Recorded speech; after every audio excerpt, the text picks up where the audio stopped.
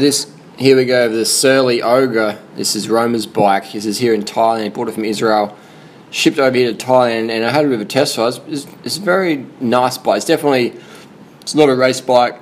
It's not a bike that makes you want to attack people on EPO, but it's definitely a bike where you just go, I'm gonna ride over there, I'm gonna ride down that, I'm gonna ride up that, I'm gonna ride across that. You just go anywhere bike.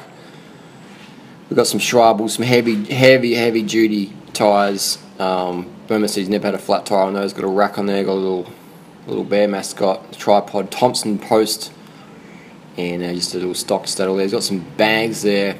This is made in Thailand.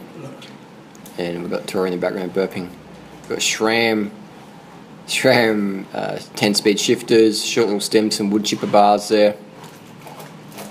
And we've got some Shimano pedals with a XT front derailleur. Worked fine with the SRAM shifters. I got an X9 crankset, 3626 I think it was. And so yeah, so it's a bike you can carry a lot of stuff on there. We've got 350 hub, and this bike's engineered to carry a lot of weight. So you could definitely shave some grams if you wanted to make it a bit more zippy. You'd put some lighter weight tyres in there, but again, this bike is built as a utility bicycle, adventure bicycle, go anywhere bicycle. You got a lot of room for fenders in there as well. You got a lot of room for fenders in there.